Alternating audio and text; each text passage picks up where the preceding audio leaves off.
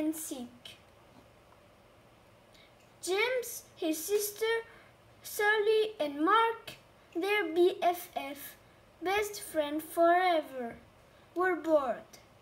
They had played all day, but now that it was dark and difficult to see, they had nothing to do. They couldn't play soccer because they couldn't see the ball. They didn't want to go inside and play a game because it was a beautiful springtime night, and they liked being outside, especially after having to play inside all winter long. They just didn't know what to do, and it was a little too early for them to go home. "I guess I'll just go home," Mark said in a sad voice. "Oh, come on," replied James. "We still have time for another game of something." Then Sally said, "I have an idea. Let's play hide and seek." "I was just going to say that," James said. "Yeah, I'll bet," replied his sister. "You always say you were thinking of whatever I think of," she snapped.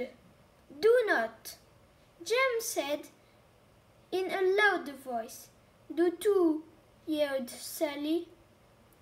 Mark just looked down at the ground and shook his head from side to side. "Then they are at it again," he mumbled to himself. Then he yelled, "Okay, let's play hide and seek. I'll be the seeker." He turned to face a big tree, closed his eyes, and started counting out loud. 100, 99, 98, 97. Sally and Mark stopped arguing, looked at each other, and ran off in different directions to find a hiding place. In the distance, they could still hear Mark counting. 4, 3, 2, 1. "Ready or not, here I come." Then he turned and began looking for places where they could be hiding. Finding Sally was easy.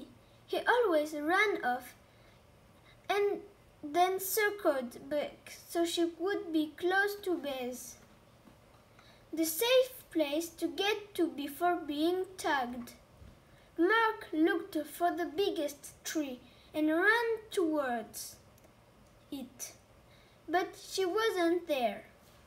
"I'll bet she's behind that big bush," he said to himself.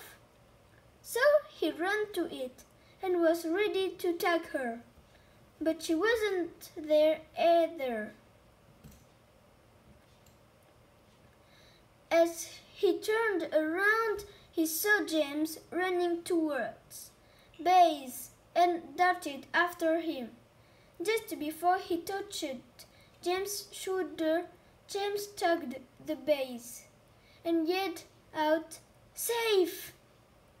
"Did you get Sally yet?" James asked. "No," said Mark. "I haven't been able to find her, and it's getting late, and we need to be heading home." So both boys yelled out, "Come on out, Sally, it's late." But there was no reply. Not even a little snicker from somewhere in the darkness. They yelled again, "Come on out, Sally, it's late." Still there was no reply from Sally. They began to worry and started searching for her. As they walked around the area, they called out, "Sally, come on, we give up. You're safe." But no matter where they looked or how much they called out, Sally didn't answer. It was as if she disappeared. Sally was wondering what had happened. All she could remember was crawling under the big trunk of a fallen tree to hide. Now, as she looked up, she saw several stars through a small hole above her head. She had fallen into a hole when she crawled under the tree trunk. "Help!" she yelled, and heard her voice echo throughout what must have been a cave. "Help! Help! Help! Help!" "Did you hear that, James?" Mark said Hear that, James?" Mark said excitedly. Sally just yelled for help. "Keep yelling, Sally," James screamed. "That way we can find you." Sally heard her brother and kept screaming. After a short while, the boys were standing next to the big tree trunk. "Hey, are you stuck under this tree?" asked James. "Kind of," Sally yelled. "When I crawled under it to hide, I fell into a cave. Please, help me, I'm scared. It's dark, and I can't get out." Mark said, "James, you stay with Sally, and I will go get my dad." Then he dashed off into the darkness. "Don't be scared," James said.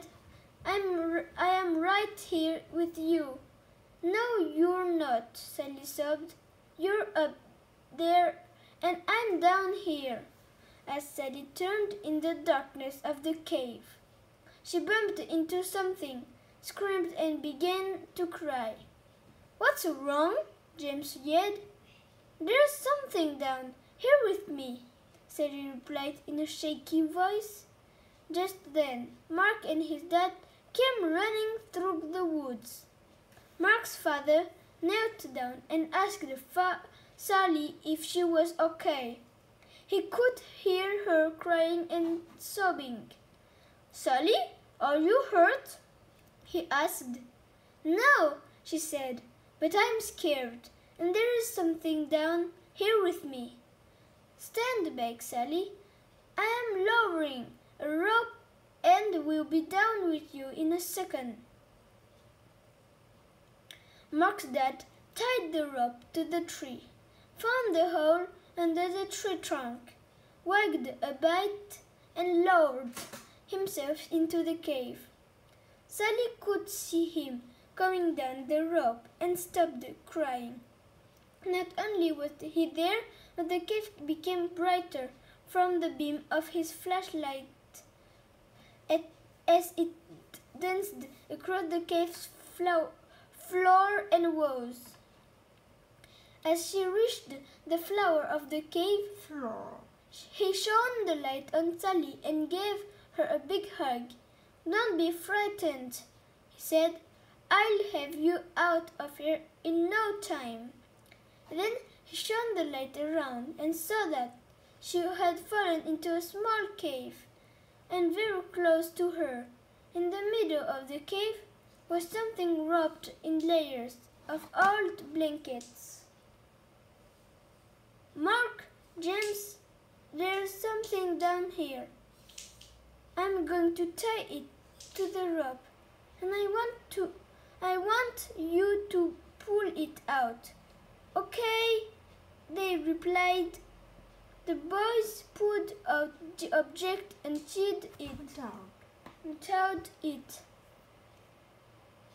and let the loose end of the rope fall back into the cave.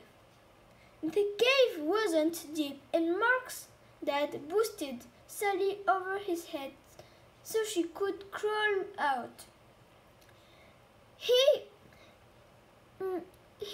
then grabbed the rope and with a little jump was able to grab the opening and pull himself out. Let's go back to my house for a cup of hot tea. I'll call your parents so they aren't worried. And we'll see what treasure Sally found, he said. The next